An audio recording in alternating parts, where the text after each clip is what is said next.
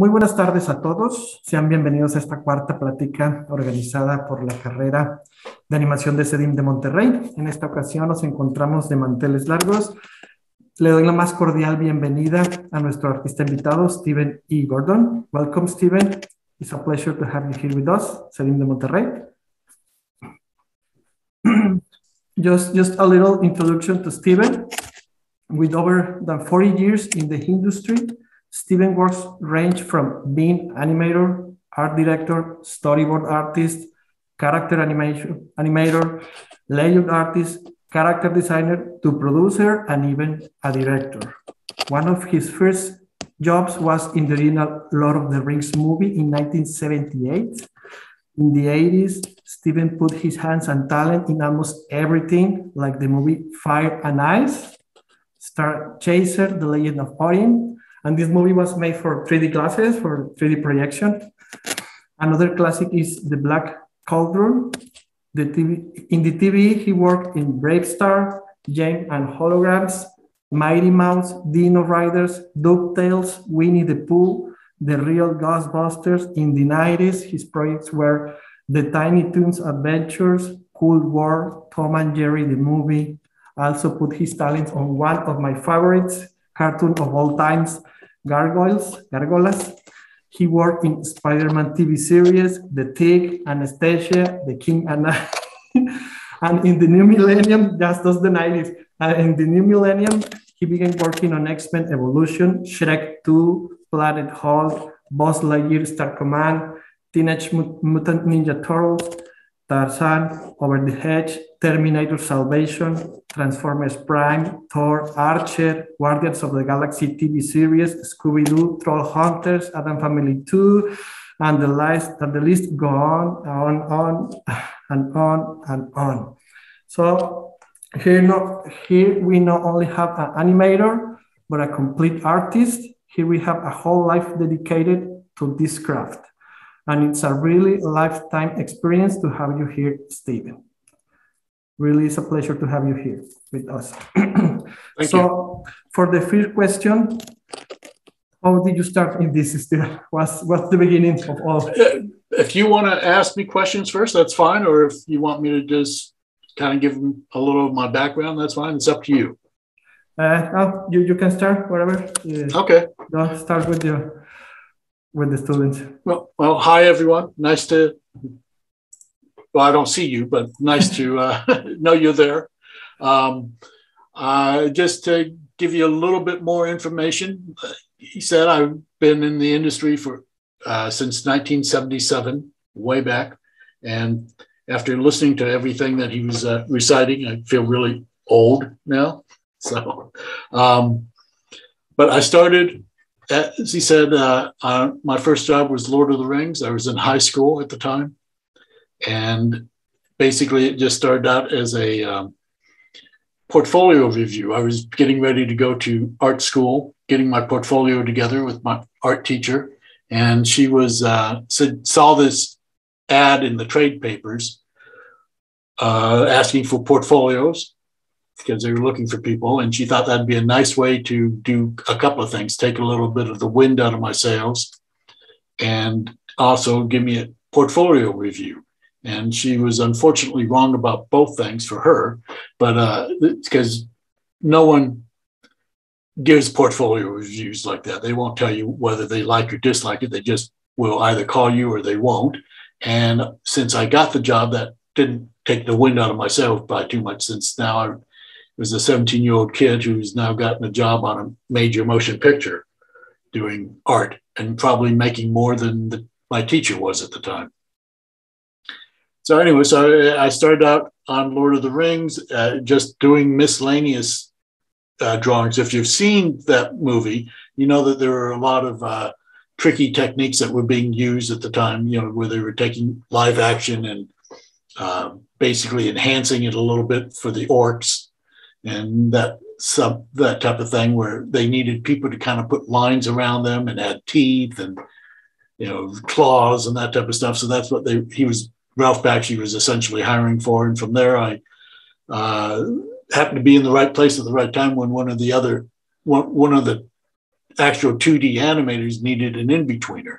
And they decided that I should be given a shot at trying to in-between for him. And when that started to go well, they started giving me some actual animation to do, which it was basically rotoscopes. It wasn't like I was going to fall on my face or anything. You follow the live action, but, I became very proficient at rotoscoping on that film and then several others after that for Ralph. And then a lot of my career has been as a rotoscoper, 2D animator rotoscoper, and knowing how to use it and how not to use it and stuff. So,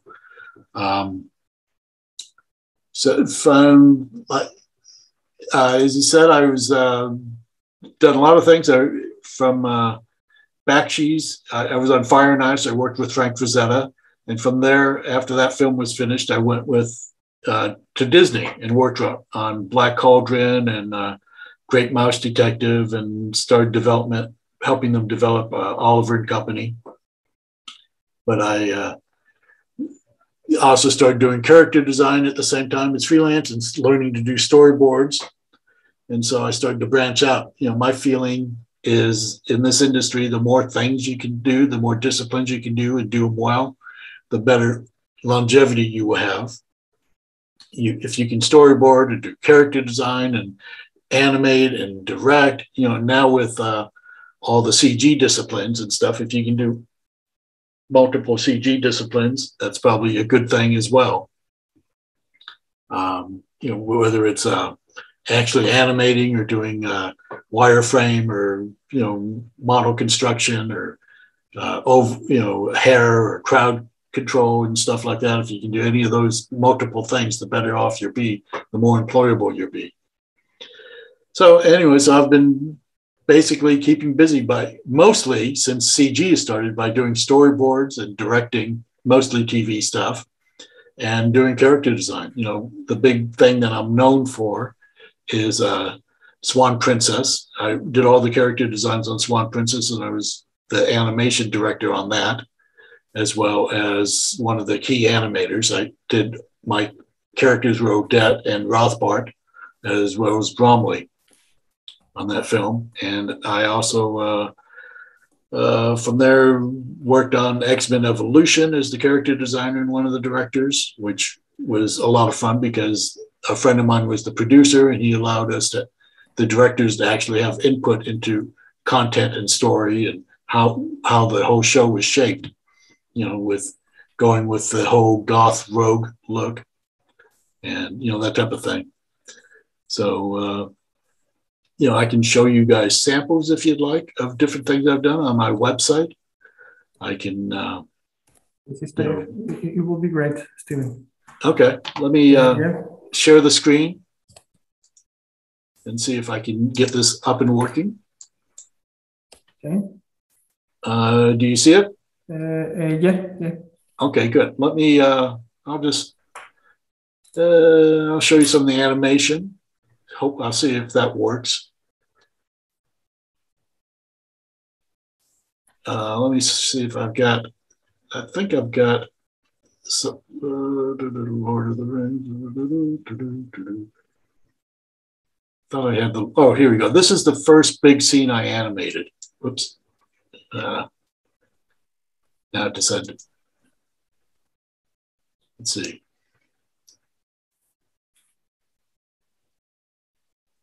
It's all rotoscope, of course, but it was a very long scene and complicated with all the fabric and capes and stuff.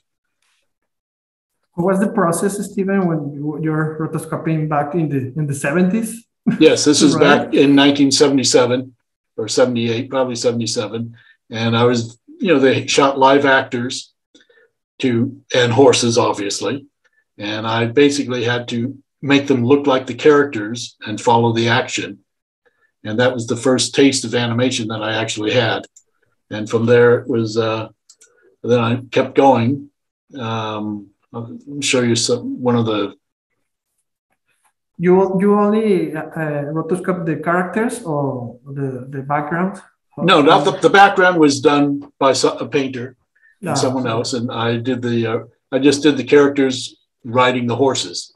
and then someone put them together, in a 2D way. Yeah. But since then I've done other things. Here's some Holly dancing. I didn't do these miscellaneous characters, but slowly we work our way over to the character. And once again, rotoscope reference. This is a lot less tighter than the Lord of the Rings stuff. Yeah. But this character is who I did. I'm not sure how many of you are familiar with the film Cool World. Yeah, but I saw it. Okay, it starred Gabriel Byrne and Brad Pitt, one of Brad Pitt's first films. And Kim Basinger, right? Kim Basinger was Kim Basinger. Yeah, Kim Basinger played her. Yes.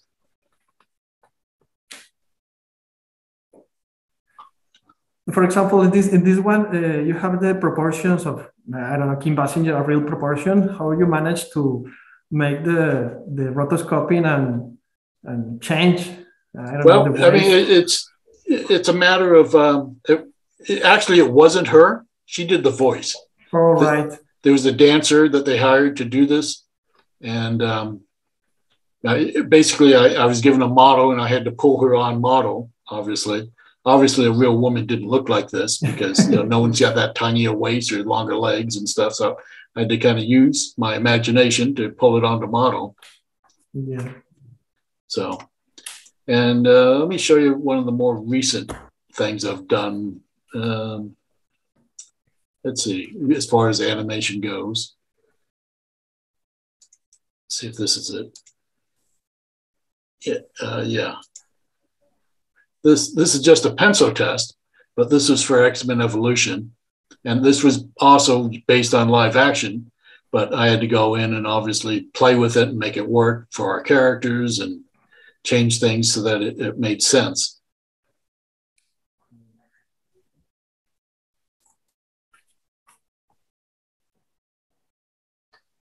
So that's animation that I've done. I mean, here's some Black Cauldron just to kind of see what I can do without rotoscope, if that.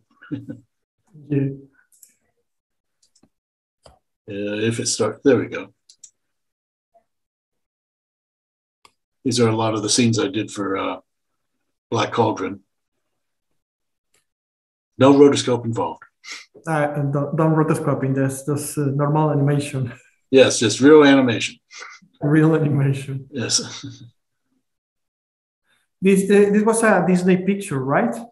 What? This was a Disney picture. This is a Disney picture. How you feel working with at that time? Working with it was your first work, the first job with Disney, or? Yes, this is. I was one of the first people they hired off the street, I guess, to actually be an animator, and it kind of ruffled a few feathers because usually you had to work your way up.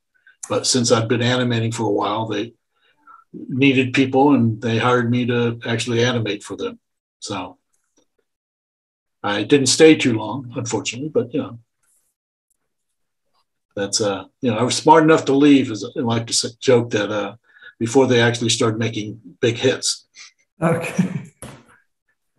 I got to work on the films that weren't big hits for them. So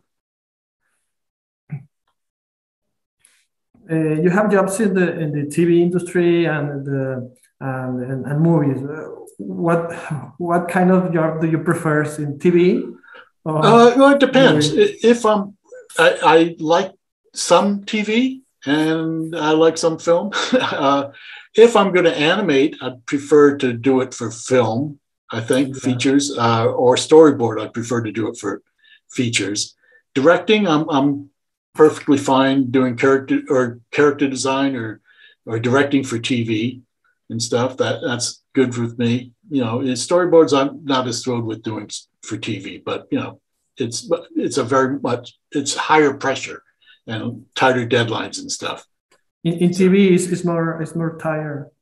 Yeah, it is very short time to do it. Let me show you some storyboard work. Okay.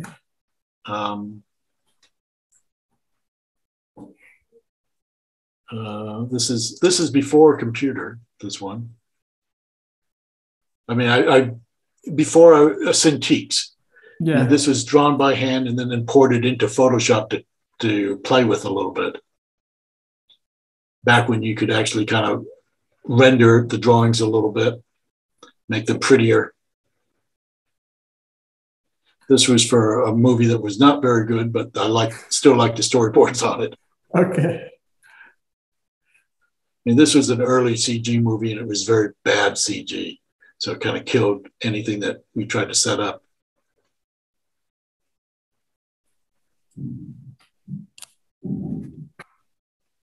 So that's a 2D storyboard. The sequence.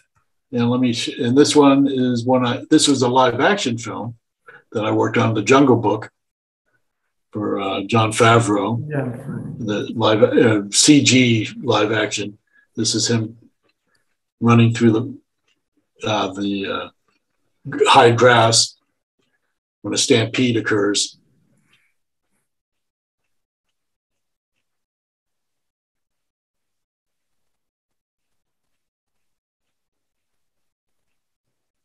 And this is all done on CG or on Cintiq with Photoshop.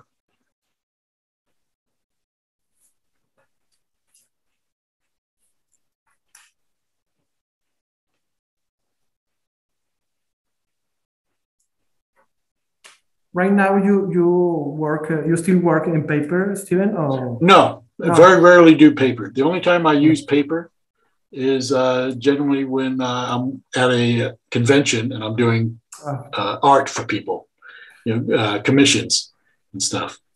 So generally, usually don't work on paper these days. It's almost all digital these days. Everything is digital. For the students, you could say that an advice, or they can use paper from time to time, or yes, I would learn. Do your drawing on paper. It's important, though, to be familiar with the digital tools, though, because everything is depending on a digital pipeline. In fact, Photoshop is very, very important, knowing Photoshop pretty well. And if you're into storyboards, even though I don't like the program, learning Storyboard Pro is essential if you want to work on storyboards and TV. It's just the program of choice. But if you can learn to use Photoshop, you can pretty much do almost anything, other than you learning to animate with Maya and all that other stuff is a whole another kettle of fish. So So Steven, you have over 40 years of experience. What change have you seen in the industry since you start? Well, the obvious is digital. I mean, even when I was showing you the storyboard, it used to be you take a Prismacolor pencil or something, or grease pencils or whatever, and kind of have fun shading and rendering out stuff. And now it's almost all about line work and getting the image simple. It's all being done by digitally these days. I mean, that's the big thing. The other thing, which is a more recent thing, is the fact that finally, at least in America, they're starting to recognize something that other countries have always recognized, the fact that animation doesn't have to just be for kids. It can now be for anyone older too, all the way to adults. Like Netflix was playing Arcane. I don't know how many of you seen that, based on a video game or something. And it was just magnificent, but it was definitely not for children. I'm not sure children could sit through it without, having trauma. So I mean, those are the kind of the big notes about what has changed over the last few years since I've been in the business. And it used to be, as you mentioned, that I mentioned that I came in just on the strength of my portfolio and got a job because I could draw. I don't think that would be the case anymore. Now you have to learn, you have to go to school, you have to learn computer programs, you have to learn how to do use certain things like Maya and other digital things. You can't just be someone who draws well and manage to get in. I mean, there may still be positions for that, but those are very few and far between now. So, our union that animation union has 6,000 people in it, which is huge compared. When I was in it, it was like probably under 1,000 when I first got in it, and it's now, I'd say most of those people probably work in CG, Yeah, in one way or another. So, but I think we got a boom of 2D recently, right? I think 2D animation. We have a boom. We a have boom, a boom. Yeah, yes. There's a lot going on. There's a tremendous amount. Everyone is suddenly getting in, wanting to produce animation. Used to be back when I got in it, Ralph Bakshi was the outlier. You know, there was either Disney or Hanna-Barbera and, you know, small places like that, Filmation, that were doing TV. But Bakshi was about the only one doing other feature work outside of Disney. Now it's, you can't walk down the street without stumbling across an animated movie or someone trying to do something. All the major studios are doing it. A lot of small studios are popping up to do it. And it's, yeah, there must be hundreds of studios that are producing animation right now. So, you know, maybe now is a good time. Anyone else have any questions? Or, I mean, if you've got more, feel free. Yeah, of course. No, we have a lot of questions. A very, I don't know, something that I think is very important for the students is what a student needs to learn while studying, then to stay focused during their career. What is the more important thing to learn for a student? I think, generally speaking, you need to learn certain things. Draftsmanship is not a bad thing. If you can learn to draw, you work on that. The better you are at drawing, the better your career will be, I think. And learning how to storyboard, which actually takes into directing and editing, a lot of layout. If you can learn those things, there aren't a lot of books out there on there, but there are a few. And, you know, hopefully some of the teachers where you are and other places are teaching storyboarding, because that's one of the biggest and most important jobs in animation. I mean, nothing gets done without storyboards. And in features, they get done and redone and over and over. So the better you are learning that, knowing how to put two scenes together and how to stage things and how to make something interesting and lead to a certain feeling in your sequence, it's important. So we have a student here asking, Natalia is asking, how can we practice the animation while we're studying?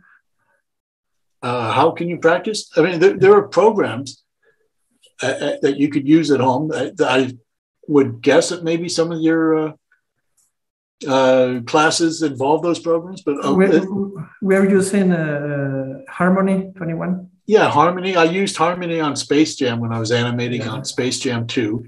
I understand there's better programs, like Paint is supposed to be a better program than that. I've never used it, so I can't speak to that, but every other animator I've spoken to says that they'd prefer Paint, but for some reason Warner Brothers wanted to use Harmony.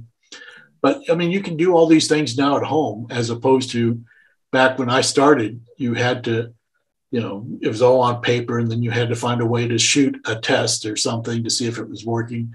Now you've got all the components at home if you have a good computer and these programs and stuff. So, and the same goes for storyboarding too. You can teach yourself to storyboard to some degree, or practice storyboarding at home by using Photoshop and Bridge. Even you don't need Storyboard Pro necessarily. You could just use Bridge attached to to Photoshop. So Steven, what are the most common mistakes you can make as a student at the beginning, where in your career, or when you finish the school? What is the most common mistakes? Common mistakes, boy. I thinking you know too much, maybe. I mean, but that's pretty typical. I thought I knew too much early on, and I had to figure out that I needed to learn more. I mean, finding someone who will help you and guide you probably helps. And the biggest mistake I think that some people make, and you're seeing this even with some of the big animators and stuff that were back in the day, in the 90s and stuff, is not learning to do other things. When all you can do is one thing, then that kind of limits the amount of jobs you can apply for. And it makes your career much more difficult to keep going. So you have to expand your yes, your skills and your knowledge. yes, you'd be willing to do almost anything within reason, obviously, to as a job. So, Steven, we have here a lot of questions. Natalia asks, as an experienced person in the industry, talking about you, have you seen improvement in the role that the women have had in the industry? well, yes, I have actually. I can't speak to whether or not it's been perfect because I'm not a woman, but I just personally, I've seen a lot of women taking positions of supervising, being in charge. A lot of the producers are women. I've worked with a lot of directors that are female. To me, it doesn't seem to be as blocked off, but then I'm not a woman applying for jobs. So I don't know. But yeah, but I interact with women all the time. In fact, sometimes it's surprising when it's like, oh, I'm on a crew of people and then there's no women. It seems almost surprising. And I don't know that it's because they're women that they're being left off. It's just they were applying elsewhere. I know a lot of women in the business that are very busy, that keep very busy, jump from one job to another without any problem. I wish I could be so lucky. So. Very, very interesting. Regina aquí asks us, how was your freehand experience watching and experiencing the evolution and modernization in the industry? How was that? I think here, first of all, how was the process that you lived when the things were changing so fast with the tools? Well, I kind of was lucky in the fact that for me, it started on X-Men Evolution, learning the tools. My producer was really, really into Photoshop. And he actually, had a computer in his office in Photoshop, and he would do some stuff with it and whatnot. He'd take a lot of my model drawings and paint them to start. And the woman who was doing color design was working on a computer. And so I started to slowly learn some stuff just by looking over his shoulder and stuff. And then I eventually started to do some of it myself in a very crude way. I would do drawings and then scan them in and then play with them in Photoshop a little bit and teach myself some stuff. And then eventually, after years of doing that, this is all before Cintiqs and whatnot. And, I think Photoshop was around, and you'd have a touchpad, or something with a stylus and a pad that you'd use that you'd have to have eye coordination for to actually draw and stuff. But I came in pretty early, and so it just became kind of ingrained.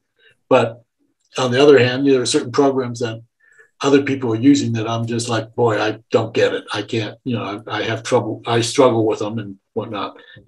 For instance, I'm working on a show that uses Storyboard Pro, and I don't draw in Storyboard Pro. I don't like the tools that they use, and I think it's clumsy. So what I do is I do my entire sequence in Photoshop, and then I import it into Storyboard Pro. So I kind of find a workaround. So maybe we can send them a few tips to Toon Boom. Yeah, to fix yeah. Unfortunately, Toon Boom it was developed mainly by computer people and not artists and stuff. Yeah, it's kind of a problem. It's very clumsy and glitchy, in my opinion. Especially Harmony, I found very glitchy. But we have here another question. What tips can you give to improve the portfolio and skills on animation? That's difficult. Well, everything has to be online now. I assume all of your people and students and whatnot are working, have portfolios online. No one has a real portfolio, I would hope, these days.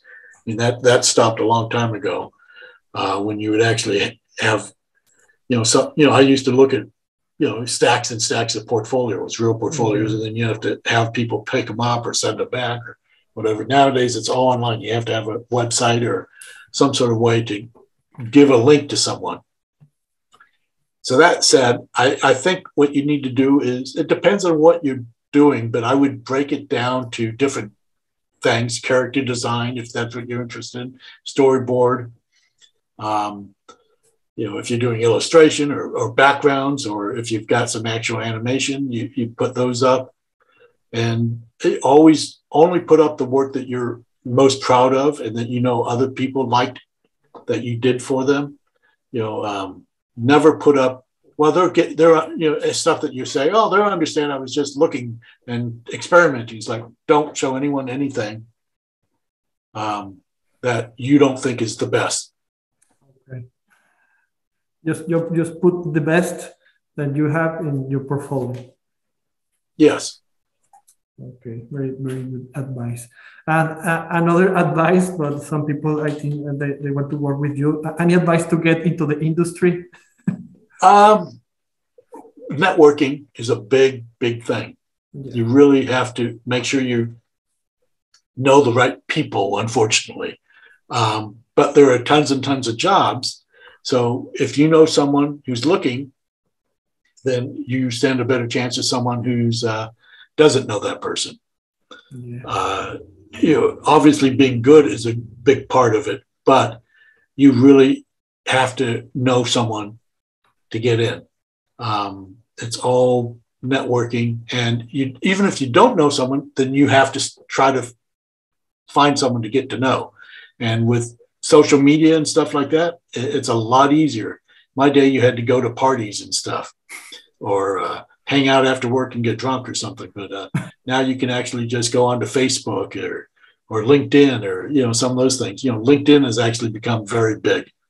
Not so much for networking, but that's where the recruiters are all hanging out. And, they always advertise on LinkedIn and stuff. So, and when they do that, that they're actually looking.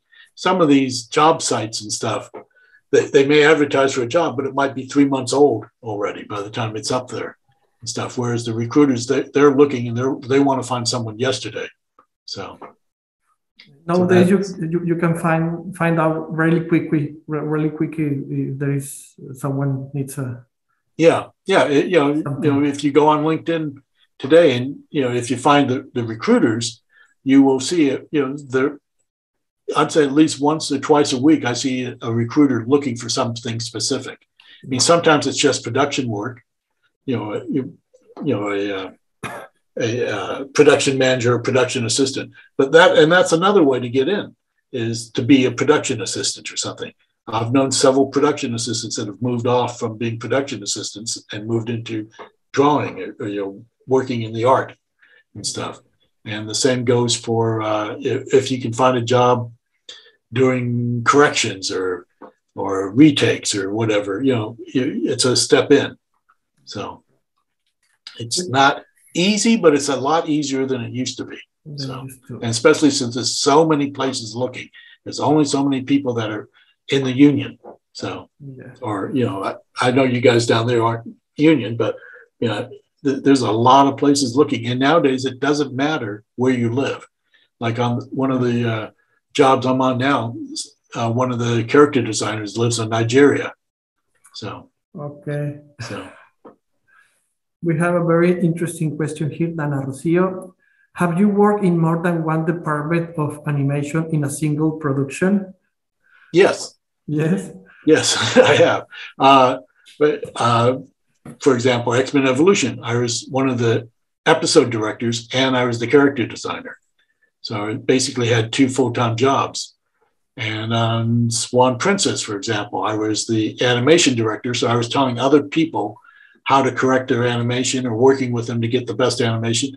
And I was also doing the character designs, and I was also doing my own animation So it's not unusual, especially the smaller productions, to do more than one job. It's, if you're working at Disney, maybe on a feature, chances are good you're only going to do one thing, whatever it is. But if you're working in a smaller place, there's a good chance you might do several things. And if you can do it, that's great, because that, gives you experience doing those things, and it also makes you more valuable on that production. So.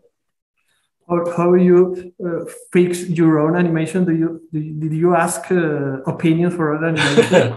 Well, actually, looking back on Swan Princess, I think I wish I could have had more time to have someone review it, or spent more time reviewing it. Unfortunately, that was such a small production that everything I did almost had to just go forward, and I never got to see stuff when it was in between. I would have probably fixed stuff after it was in between.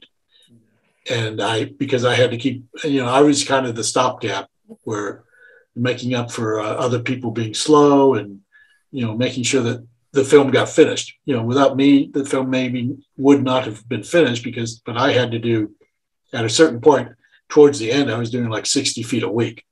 And unfortunately, I did not have a chance to correct my footage often. And I wish I had. Looking back on the footage, I look at it and think, I would have changed that if I'd had a moment to breathe. But unfortunately, I didn't. Did you prefer staying maxing with just drawing, or did you like the director chair? I don't mind telling people what to do. I'll fix it. That's got its own set of good things to it. I do like drawing, but, and like I said, it depends on what the production is. There are certain productions that I'm not necessarily the person to do the drawing. Like, I was just on a SpongeBob movie, and I'm not really a SpongeBob type of artist. And so, they gave me all the live action stuff to do and whatnot, but so that didn't matter. But if I were full-time on a SpongeBob thing, I wouldn't mind being a director on it, because I think I could direct people to do it, but I may not be the person I would hire to do the actual drawing. So. We have here another question. Valeria asked, what was the movie you liked the most animating? Well, there's two. I really liked working on Swan Princess because I was involved in creating in a creative way. But as far as a feature with the animation that I liked best, it was probably Black Cauldron, because I got to slow down considerably. Yeah. I was able to take time and do a scene over and over until it was just right, which is sort of a nice thing that Disney allowed. I assume they still do, because of the schedules had more cushion in them, and they had more money, so they would make sure the scene got right, which I often in my career have not had a chance to do, like I described on Swan Princess. Sometimes it's just like one and done. So off, one and off. We have another question. Hi, Stephen. How do you recommend organizing a portfolio specifically for a storyboard or character design position? Well, let me go back to mine again. Yeah. I don't know if this is the perfect way to do it, but this is the way I have done it. And I did not do this myself. I hired someone to do it. Well, basically, you've got a portfolio page that then has everything blocked out. And I guess it could have been on pages, but in this case, I just had them scroll down. And so you click down to something, these are character designs, and, and you can, blow each of them up and then scroll through them if you want. And the same with storyboards. I think I showed you some of the storyboards where they got converted into PDFs, so you could scroll through them, which I think is better, in my opinion, than having a Storyboard Pro reel, because then you can you're looking at other things, and you're not necessarily looking at the storyboard. You're looking at the direction and the sound and other things. Like these are actual. This was done for musical sequences, so it made more sense to show the.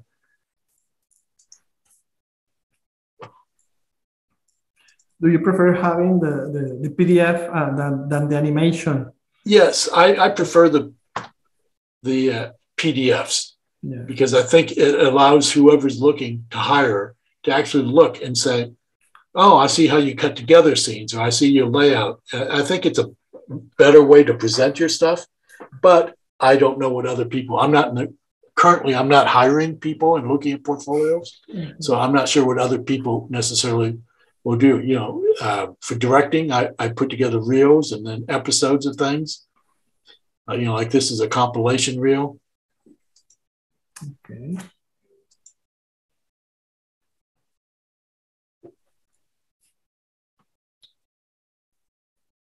I don't know, it should be sound, but oh, there we go. And this is just something I put together with an editor. But because when you're directing, you want to be able to show the whole package and say, this is what I can finally come down to, as opposed to the components of that.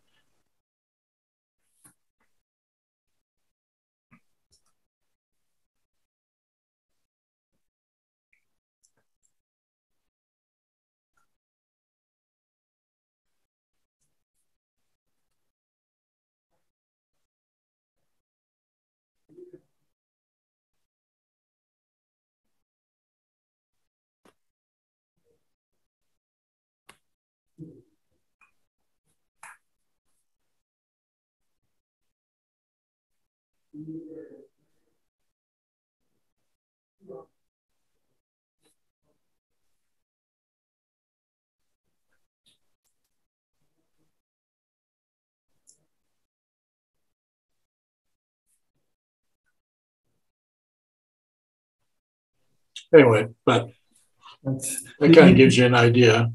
Do you prefer action scenes, or what kind of, do you prefer action scenes when you're animated, or what kind of scenes do you prefer? When I'm animating and storyboarding, I prefer acting, yeah, and emotional stuff and character-driven stuff. When I'm animating, I tend to be given the action stuff, just because that's kind of where. I'm a good draftsman, and I know how to move bodies and stuff. So it just varies. I mean, what I prefer is not always what I'm given. So it's, I do a lot of dancing stuff when I'm animating too. So it just depends. Depends on the project. Yeah. I'm flexible. But when I am storyboarding, I'm not a big action storyboarder. I tend to. I like directing it, like you saw some of those things. Those were all directing and action scenes. But I tend to, if I'm storyboarding, I like kind of doing the human connection, the emotional stuff. Yeah. So we have this very interesting question. Valeria ask you, how did you discover the world of animation? What inspired you to be an animator? What was the first thing that you saw that I want to be? Well, actually, obviously as a kid, I watched Disney films and all types of TV stuff and whatever, but I never really considered being in the animation industry. I was planning on being an illustrator. That was my goal. And then I think as I described, my art teacher at the time saw the portfolio request or the trade paper, and I really still then didn't have any interest, but I thought, okay, I'll get a review or whatever and see. But before that happened, I took a girlfriend when I was in high school to see Wizards. And I thought, well, that looks interesting. That looks like it could be fun. That was the first time I watched animation thinking I thought I could have fun doing that, but I still didn't pursue it at that point. Mm-hmm. And even when I was on Lord of the Rings, I thought, okay, well, this is a good summer job or a good job. When I'm done with this, I'll go back to college. I'll go to college and, continue my job, my learning, schooling to be an illustrator. And that never happened. Obviously, I stayed in animation. So, as a girlfriend who was the son of a Disney animator at the time told me that no one gets out of animation. It's too hard to get out of animation. The pay is too good, and it's just easy to fall into. And, it has been, I guess. Life pushed you to dedicate yourself to this. You didn't plan Yeah. it. Yeah. I mean, yeah, you can't plan. So it kind of takes over. We have here another question. We say, Dana, what's something you learned later with time that isn't very known? Isn't very known. I don't know if I understand the question. I think that something that you learned in the past, some technique, something that today you don't use it, it's not very useful. I don't know, something that when you start your career. Something I learned way back that didn't help me later on. I don't know. Yeah. I think it has all helped in one form or another. I wish I'd known then what I know now, some of the things. I would have taken things more seriously or been less sloppy about some of my stuff. And I would not have quit certain jobs. For example, like I said, I left Disney before they actually started producing hits. I mean, if I'd been smart and could go back in time, I'd stay there and would have been there for the 90s and stuff. But I left before that because it looked like they were closing down. So I thought I was being the smart one, and turned out I wasn't. So, it's, you live and learn. So. Carla asked us about the 3D guys. What do you think about 3D and the Revolution apps? I'm not sure what the Revolution apps are. But 3D, I think, has been a big boon for the industry. I think even though many artists don't necessarily like 3D, they prefer 2D if you actually talk to artists. But I think the audiences like 3D a lot better, or CG. I think that the audiences, for whatever reason, have glommed onto it a lot more than they ever did 2D. That's why suddenly we're seeing everyone producing CG films as opposed to a 2D. I mean, there were very few 2D films being made, and the audience didn't really care that much. They'd go to see the Disney film when it came out or be reissued or whatever. But, I think Lord of the Rings, when it came out, was one of the biggest non-Disney 2D films. And I think it barely, it didn't make much money, but it was still actually a big film that was done in 2D that wasn't done by Disney. So I think, I just think that, CG has helped the industry a lot. So, Steven, do you think that with so much technological help, with so much software, computers, everything, artists have become a little lazy? No, I don't necessarily think so. I think actually, in a lot of ways, artists have to become computer technicians too, to some degree. I mean, anytime you've worked on some of these programs, you always find yourself at some point having to research and figure out how to do something. When I was on Space Jam, for example, we had to have full-time IT guys that we could call and work with, and we'd spend time futzing with our computers and futzing with the program to try to get it to do what we wanted. I don't know that I'd call that lazy. It's a different thing than if you're doing tons and tons of drawings. Clearly, maybe the person is thinking of like in Storyboard Pro or something where you can reuse everything over and over and just alter something a little bit. That depends on the person. I think that is sort of something that happens a lot in Storyboard Pro or programs like that. But I think if someone is a good artist, they will use that to help them as opposed to use it as a crutch. Often I will, when I'm doing a storyboard, I will, take a head and, copy it and turn it and, twist it or tilt it or whatever, and then just change the expression, and it saves me a little bit of drawing. So I guess that's being a little lazy, but before, what I would do is I would just use the light box and do it, put it underneath the piece of paper and turn it. And so I'm not sure it's that different. It just depends. I don't think there's a huge amount of laziness. I think there's a lot of people, I don't do CG animation, but I know people that do. And boy, it seems like a lot of work to me. I'm too lazy to do that, frankly. So I think there's plenty of jobs that are very hard and take full time, and you can't be lazy to do them. So. It's too much. It's too much apps, too much knowledge. You have to know for. And ultimately, you still have to make the stories work, and the direction and the editing and stuff. Good animation will not save a bad story. I mean, we see that over and over. But a good story can have less than great animation, and it'll still work. For example, Swan Princess. Even though I don't think my animation was all that great, I don't think anyone notices or cares because they really love the story, if they like that movie. But, if I don't think having great animation in it would have made it better or made it even more popular or anything. I think it's the story that people glom onto, and the music and all of the components put together. So it's always the story, always the characters, right? Yes, exactly. Yes. And I think like a recent film just came out that I thought the story was a mess, but everyone likes the characters in it and the music or whatever. And so people seem very happy with it, but story-wise, it falls apart pretty quick. So,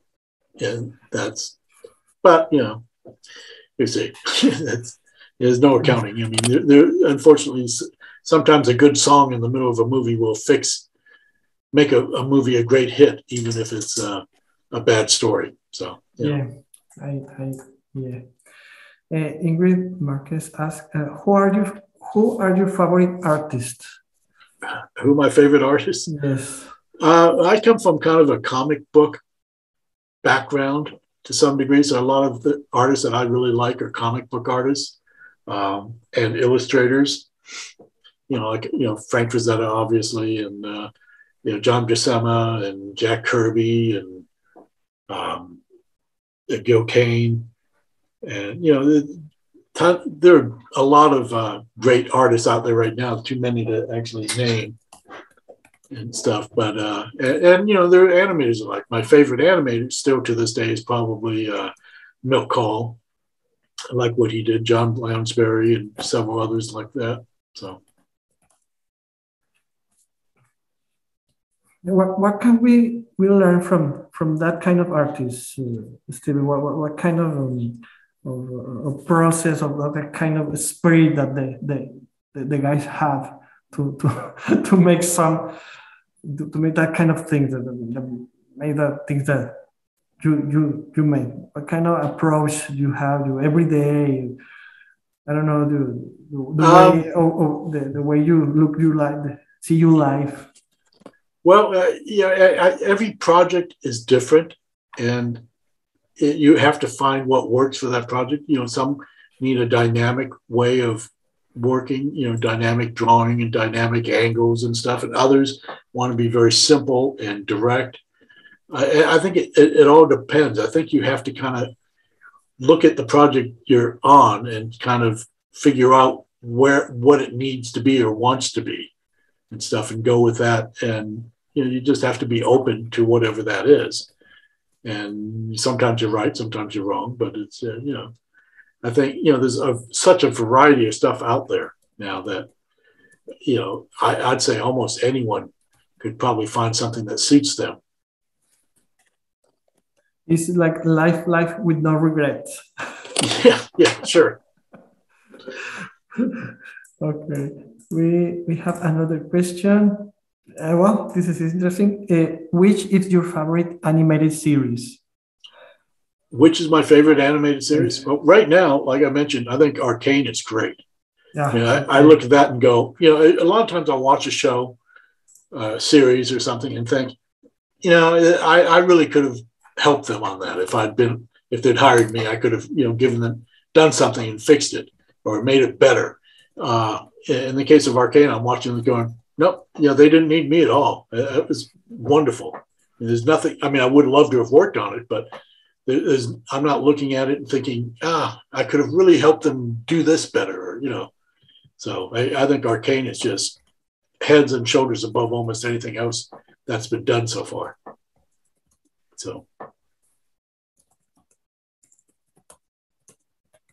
What advice would you leave students for the future? What advice? What is that thing that you? If I only know that. I would say, it used to be you'd just tell people to keep drawing over and over and over. Nowadays, I think it's that, but it's also keep learning as much as you can. Even once you graduate, and even if you get a job, or when you get a job, keep learning. Keep learning everything new that comes along. I know a lot of CG animators that still take classes online with other CG animators to try to improve their work and stuff. I think there's always something you can learn. I don't think it's you learn something and then you're done. I think, even myself, I'll watch something that someone else has done and think, okay, how could I do that?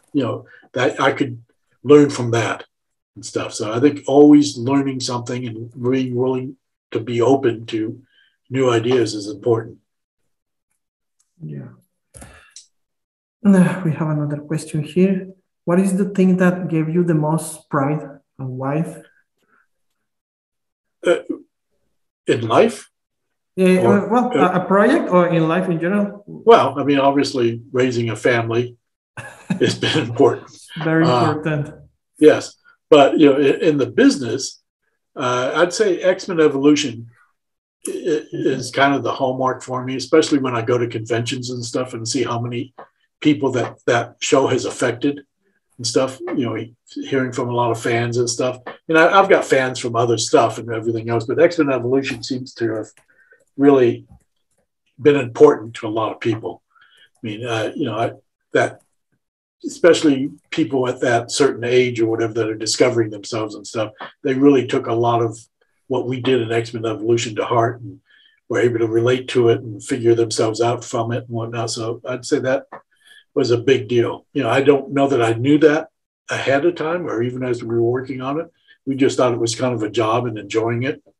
But, once I started going to conventions and meeting fans of it and stuff, it kind of, made me realize how important it was to people. It feels good. We have another question. Do you like anime and that kind of animation? Somewhat, yeah. I don't watch a lot of it because when I'm watching TV or have TV on, I'm working. And so I can't really be watching subtitles and stuff. So I don't watch a ton of anime. But, I'm well familiar with Ghost in the Shell and the early anime, Akima and Akira. And, things like that, obviously,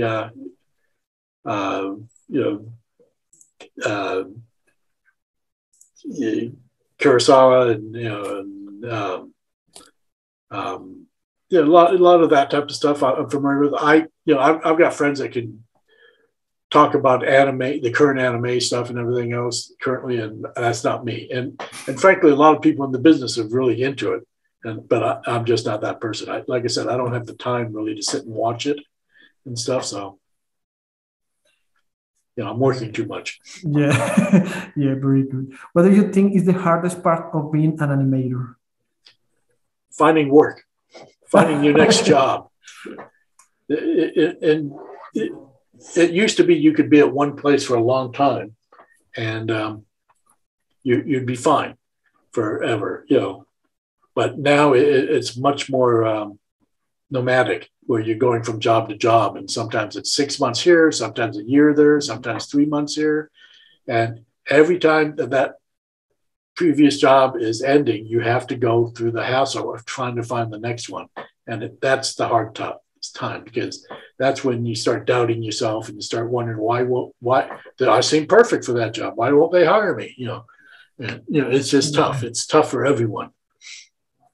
And even though there are a lot of jobs out there, there are also a lot of people out there. So, and in that thing that you say about the family, how do you reconcile family with work and all changes in the work? Well, I've always done what I'm doing now, but a lot of which is working from home. Even before the pandemic and everything else, I've always worked from home. Like at Swan Princess, which was done in I don't know, 25 years ago or something. I did most of that work from home. I lived up in the mountains, and I would go down once or twice a week, and I would look at videotape and stuff and whatnot, but mostly I was working at home, which allowed me to be with my family. And I could then not necessarily work 9 to 6. I could work 5 to 4, or I could take a big break in the middle of the day, but work on the weekend, or, make my own hours. So I was able to do it fairly well. And nowadays that's pretty much the norm.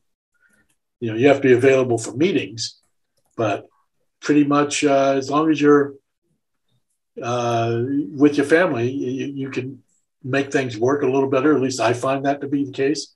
And maybe some people can't figure out how to work with their family around. I don't know. So we have here questions. I know we don't have very large industry in Mexico, right? 3D or 2D animation. We have our projects here and there, but some students ask you, what do you experience with the Mexican industry? Would you mind living here as a 2D animator? I don't know. I mean, it might be, we've actually considered when I retire, maybe moving to Mexico, but it's definitely a possibility. And I don't know what the industry is like. And, I haven't explored it too much. I know that there are a few people I know that work down there and stuff. Yeah. But I don't know whether or not there's a lot of work or not. I mean, you'd know that better than I would hope. Yeah. We're trying to build some. There are a lot of people. We're trying to build an industry, but we're good. So maybe when I retire, I can come down there and get work. Yeah, maybe. You hear, Malikov? That was your question. Some student asked the question. Did you hear that? Maybe Steven comes to work with you sometime in the future. Someone asked, I think you already answered this kind of question. What's your favorite production that you work in? I'm sorry, what? I think you already asked. Already responded this kind of question. What's your favorite production that you work in? Well, I mean, if it wasn't clear before, I mean, X-Men Evolution and Swan Princess. I mean, it's mostly about the people you work with, I'd say, and then also if they're good, nice, and they're good people to work with, and also if you're allowed a certain amount of creativity, which you don't always get to have, but it just varies. I mean, I've had to try to find on any job I'm on something I like doing. Sometimes it can be the entire package, but other times it's like, wow, I really like drawing this character, or I like the problems of solving this story issue or whatever, or sometimes it's a small thing, sometimes it's everything. So it just depends, but I think it's good to try to find something in every production that you like doing. There's very few that in my career that I can go and say, boy, I hated that entire thing. There are a few, but there are some. Yeah. Do you have any project that you're dying to work to do? Yeah, there's still one project that I'd had in mind for a long time to try to do, but it does not look like it's ever going to happen. But it's one of those things that I still every now and then, when the opportunity arises, bring back up and see if I can get any interest in it and stuff. So I'm not going to go into detail about it, but yeah, I've got some things like that I've got that I would love to work on, but don't know if anyone else is interested in them. So some project you fought for to work on? Some project you fought for to work on, but you try to work there.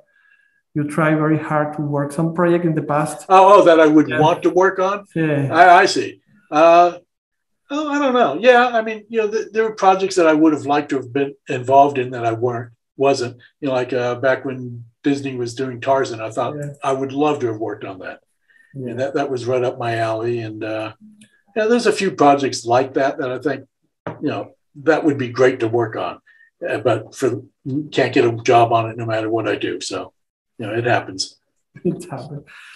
Okay, Steven, it's been a pleasure to have you here. It's been an interesting talk. All the questions the students had, all the all the projects, all the extensive projects you have. We don't thank you very much for giving us the time. My pleasure. It was fun. The time to have you here, have you in the future, have you here in flesh and blood. No, that'd be great. Somewhere down the line when things settle down more, I would love to do that. And you can sit with the students and to fix their drones. So thank you very much. Thank you very much, Steven. Damos por terminada esta plática con Steven. Muchas gracias por acompañarnos a todos aquí. Everyone is saying thank you. Sending my pleasure. Entonces, I hope I didn't bore too many people. No. Or insult anyone.